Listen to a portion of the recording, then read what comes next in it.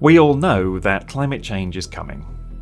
We'll see enormous change and destruction in our lifetimes, but how do we each respond to this on a personal level without being totally overwhelmed and paralysed by our knowledge of what's coming? After a lifetime of working in personal development in the knowledge of an imminent global environmental meltdown, I have some thoughts about how we can each approach this topic in a way that leaves us capable of acting and responding. And that's what I'll be talking about today. If you find this video helpful and engaging, please remember to give it a like. If you'd like to see more videos about personal development in response to real, current topics, make sure to hit subscribe.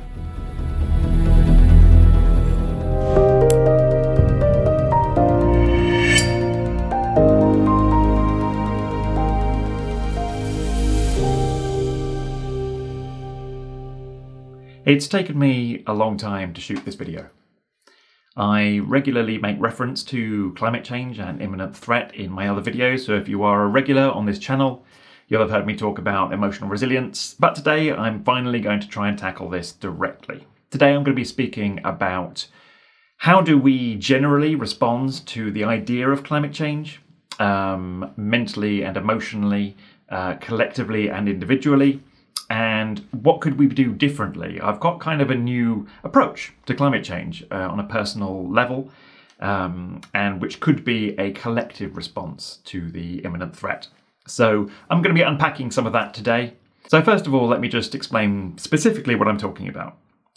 There has been a growing awareness for the last 30-40 years that the way that our civilization behaves on this planet is causing huge damage. And we focus generally on CO2 production and to a lesser extent things like methane and how they are causing a greenhouse effect, global warming, and then more accurately and more generally we use the phrase climate change because as you dump more energy into such a complex and varied system, it's not just that we get hotter, it's that you get more intense storms, you get a shift in weather patterns, you get all sorts of secondary effects happening within the biome, and that very complex response is what we call climate change. We're beginning to see the effects of that. Every year there seem to be new unprecedented events in terms of major weather and dust bowls appearing where there weren't any, drought or flooding or all sorts of things happening around the world. It seems to be getting more extreme, and this tends to kind of match the modelling that's been done. We have a pretty clear picture about where all this is going now. The International Panel on Climate Change reported to the UN a number of times with thresholds about kind of how we need to restrict CO2 production and what will happen if we don't at various thresholds, sort of a 0.5 degree rise, 1 degree, etc. rise, and then what that will kind of translate to in terms of global impact. But much more generally, this is also just the damage that our civilization is doing to the natural world, whether that is ravaging ecosystems, whether that is dumping huge amounts of non-biodegradable pollutants into waterways and into the air, and dumping it in the ground, all sorts of things that our civilization just does as part of our lifestyle. And what's become increasingly apparent and aware to us is that there aren't many people responsible for this. There was this big trend for a long time, in the same way that the tobacco industry tried to obfuscate and make up a whole bunch of spurious studies and try and push responsibility back onto consumers and things like that. The polluters have also done a similar thing, so there was this big drive, certainly when I was growing up and for the last sort of 20 years or so, around personal responsibility. If you recycle, if you travel less, if you use public transport more, you will make a huge difference because you are basically the cause of climate change. And even in all the years that I've been involved in activism and environmental awareness, that was still kind of a common rhetoric, was that what we need to do is push back onto individuals, get them to have a more personal connection with nature and with the damage that's being done, and then they can change their behaviour and we'll start fixing the problem. But we kind of know now that's not how it works. There's a small number of companies, corporations, backed up by world governments who are doing almost all the damage. And they're doing it because it generates a huge amount of wealth. It concentrates power into the hands of the people making these decisions.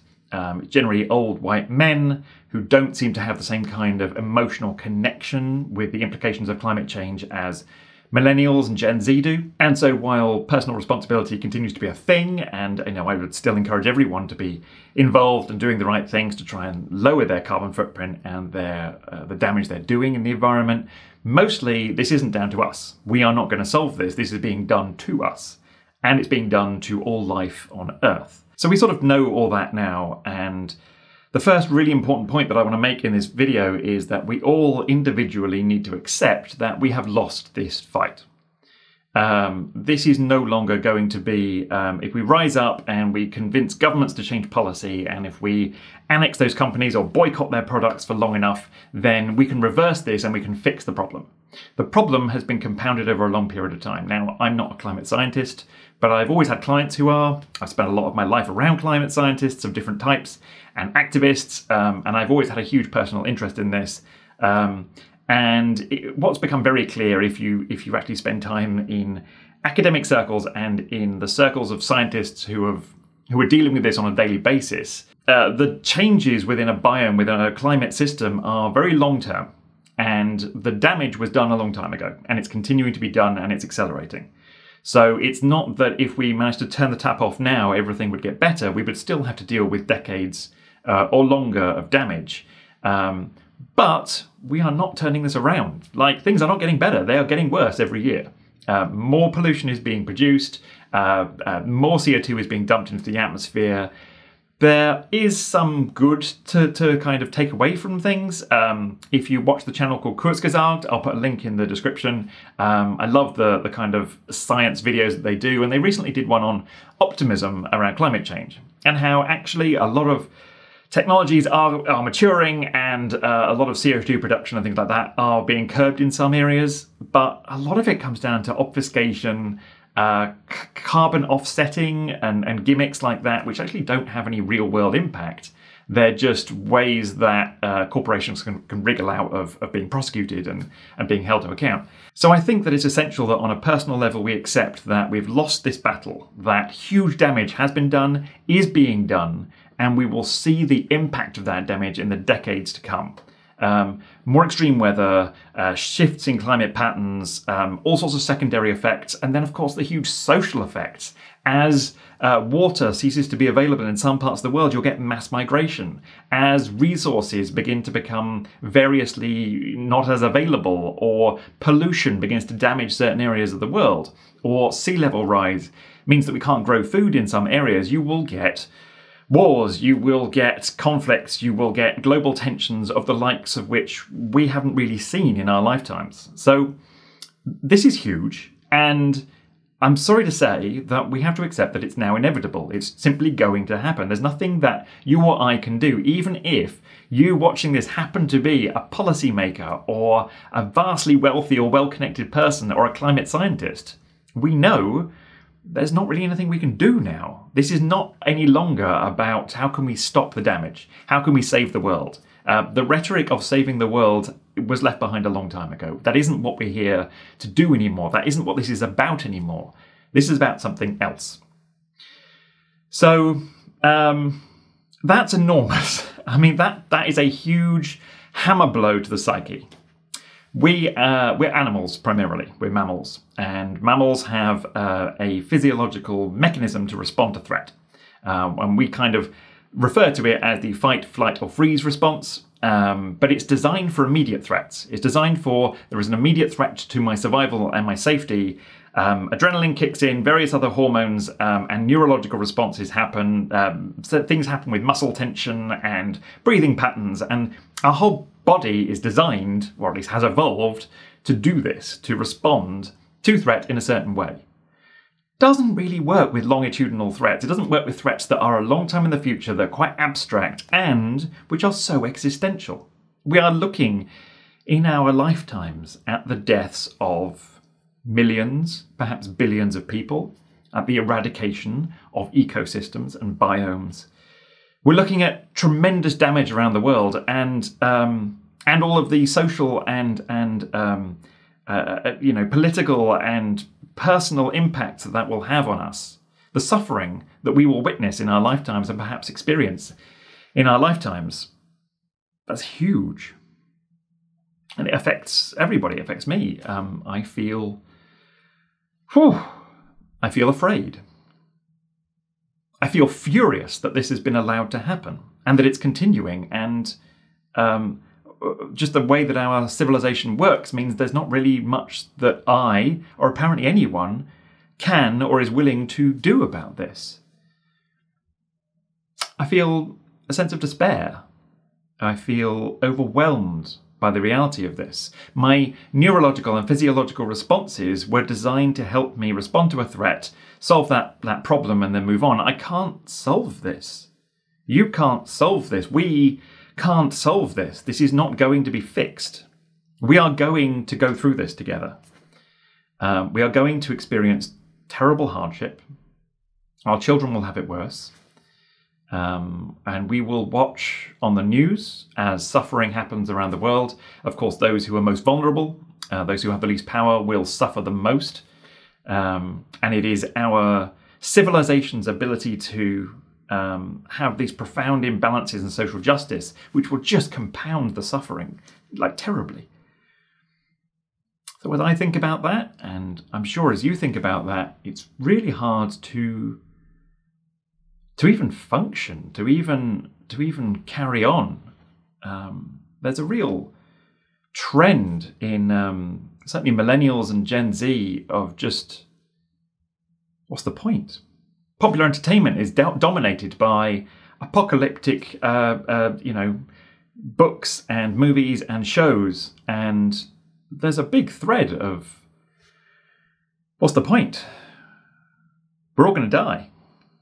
Or we're going to witness terrible death, or we're going to witness terrible suffering. And that is what we've been handed by our parents, by their parents, by this civilization. I don't think it's reasonable to blame our parents because they weren't usually conscious of what they were doing. They were usually responding to a different existential threat, which was, nuclear war, Cold Wars, and before that, hot wars. And they responded to those, I guess, in the best way that they knew how. But indirectly and unintentionally, they were contributing to the situation that we find ourselves in now. So there is a growing sense of kind of despair and overwhelm. Our minds and our bodies were not evolved, created. They don't function in a way that gives us any real way of being able to access and tackle and operationalize and take action and prepare for this. There are three basic responses that people in our culture have to this situation. The first one is avoidance and, denial. So this is anything that you, others around you do in order to make sure that you don't really think about this or that it isn't actually a problem. So this is everything from scrolling and other numbing techniques, things that will mean that you don't really have to think about this, focusing on today, focusing on your career, focusing on your relationship, all the other things that are hugely important, but make sure that you have no mental capacity left to think about this. And that goes right through to those climate change deniers who just decide that this isn't really a thing and it's a conspiracy or something. So that's one response that we collectively have. And like the other two responses I'm going to come on to, this doesn't actually deal with the problem. This doesn't in any way either tackle climate change or prepare me for the ensuing problems it's going to create in my life, the way it's going to affect me. It doesn't help with any of that. There is no action as a result of avoidance or denial. Because what we're doing, without the mental and physiological faculties to tackle a long-term threat like this, what we're doing is we're just trying to deal with the immediate effect. We're trying to deal with the feelings that we have.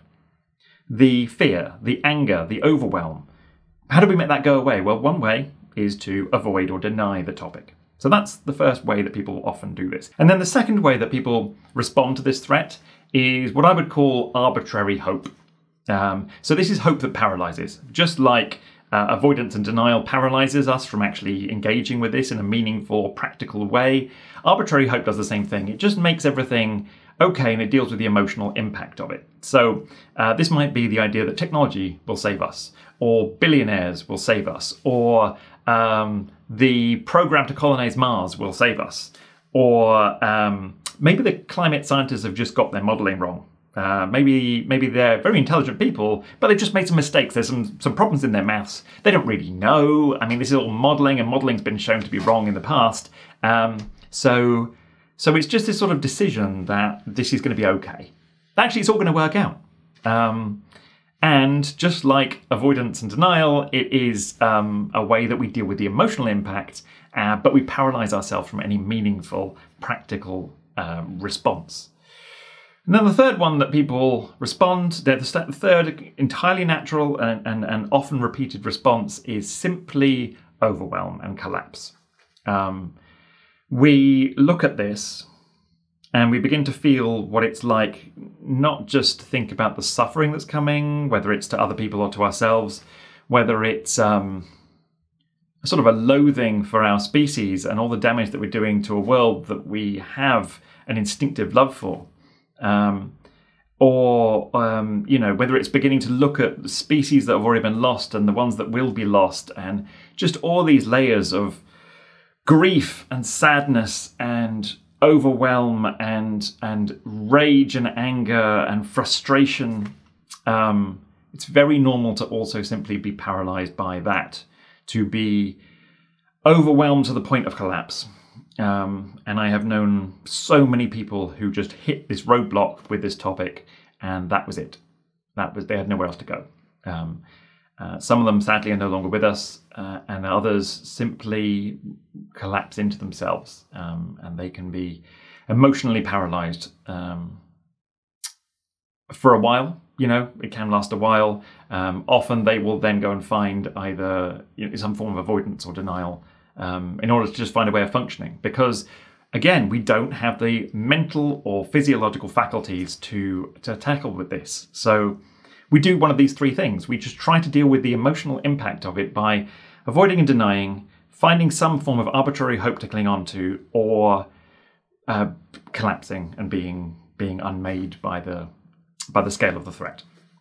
So those are the three things that I see in people regularly. And almost everyone I know is having one of those responses. So what do we do? What can we do that's different to those three things? When I think about everything that I know about how the human person functions, so how our bodies work, how our minds work, how our emotions work, all the stuff that I talk about on this channel, I try and unpack, all the stuff that I try to make available and practicable to my clients.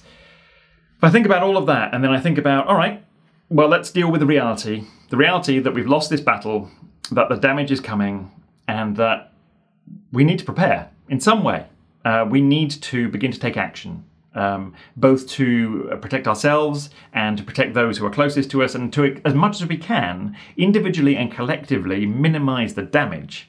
So what can we do that frees us up, that actually makes us committed to action, which stops us being paralyzed by the overwhelm of the emotion, by arbitrary hope that puts the balance of action onto somebody else. The Elon Musk or Jeff Bezos is going to save us from this.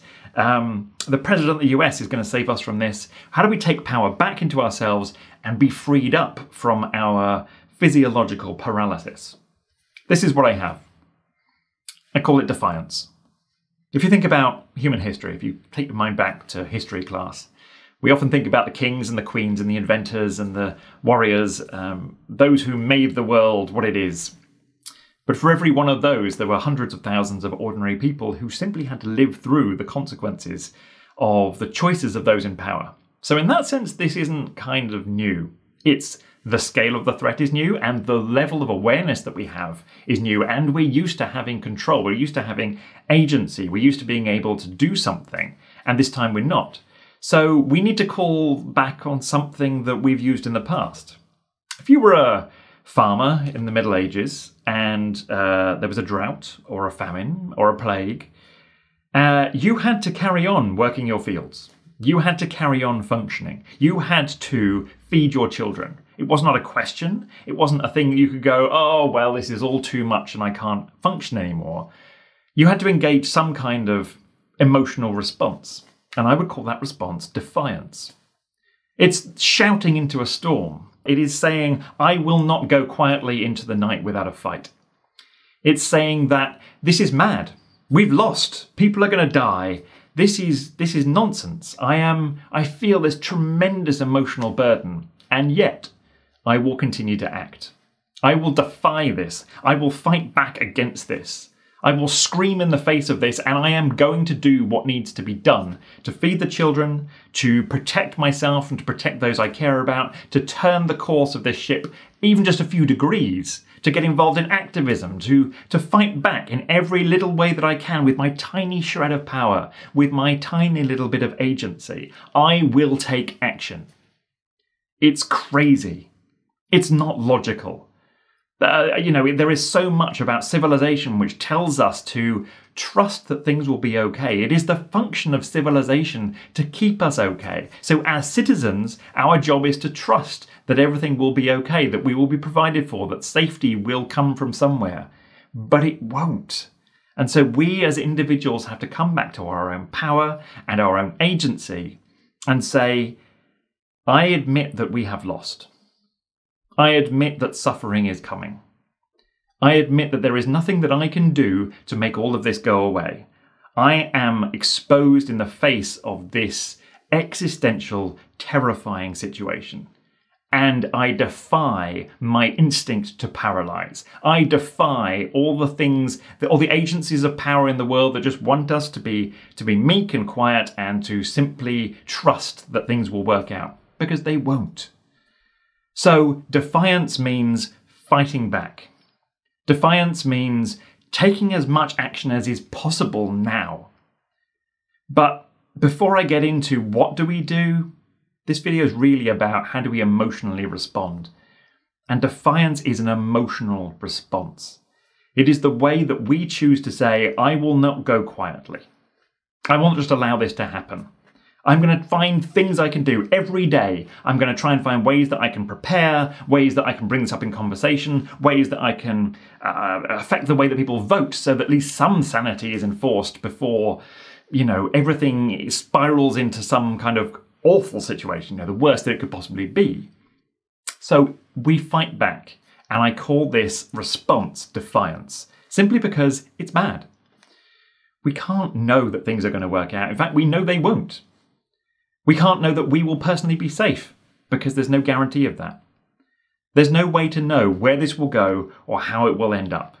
So defiance is to say, in the face of this huge threat, and with no rational basis to know that I will be okay at the far side, like our ancestors who didn't know how things were going to work out but had to continue anyway, like people who are engaged in wars and they need to go into a situation and fulfill a mission. They have no idea whether they will survive, whether the mission will be completed, but they continue to act anyway.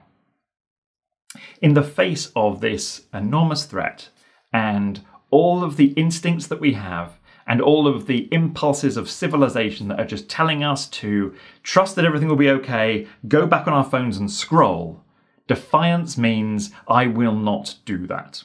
I will not lose myself to numbing, to avoidance or denial. I will not lose myself to arbitrary hope. I'm not going to hope that some millionaire is going to invent something that will save us all, that carbon capture will come along and this whole problem will go away. And it says that I will develop the faculties so that I will not collapse in the face of this. Defiance is my response. And I offer it to you as a thing to consider. This is all pretty new. I don't now have an enormous training package put together to help you develop your response, your experience of defiance, but I'll work on it. If that would be useful, I'll work on it. I'll come up with something that will make this more accessible, more actionable, more helpful. But for today, I just want to say, consider your response as one of defiance. And if we can move through this and get to some point where we actually can begin to take action, where we aren't paralyzed by our physiological and emotional responses, what do we do? I'll offer a few ideas. There are people who know vastly more about this than I am, so once you're on the other side of this and you have embraced defiance and you are madly committed to taking as much action as you can, then please go looking. There is so much information out there. But, you know, certain things, practical resilience. So do you know where your food's going to come from? Do you know your neighbors? Do you have a sense of community around you? And if you don't have those things, can you skill up, develop relationships, find ways of being able to foster resilience within your local area? There is getting involved in political activism and political movements, things like Extinction Rebellion, things that will try to institute some form of sanity in our political decisions, our economics, our lawmaking, all these sorts of things, making sure that this isn't just pure insanity.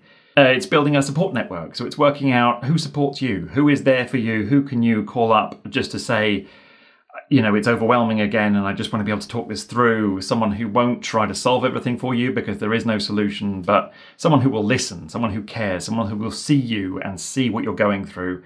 And, you know, who you know that they're in it with you. That's a support network. Can you build or increase the resilience of your support network? And then I suppose the other major thing is emotional resilience, and I certainly will return to that on this channel. How can we become increasingly emotionally strong so that we are not unmade by this thing as it happens to us?